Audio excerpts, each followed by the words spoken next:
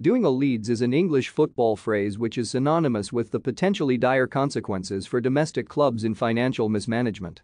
The phrase arose after the rapid decline of Premier League club Leeds United F.C, who invested heavily in the late 1990s and early 2000s to attain domestic and lucrative European success, which was capped by high-profile appearances in the semi-finals of the UEFA Cup and UEFA Champions League.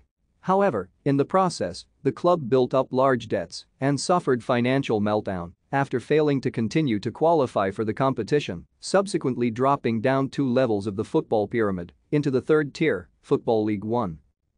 Since the creation of the Premier League, a total of 24 of its former clubs have been relegated to League One, of which 7 fell down further into the 4th tier and 1 of these further into the 5th tier. Because they had never previously experienced relegation to League One or its predecessors, Leeds were the object of careful observation by media and derision by rival fans.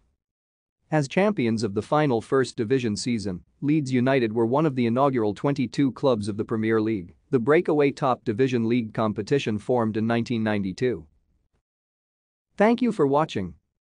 Like and subscribe if you would like to view more of our videos.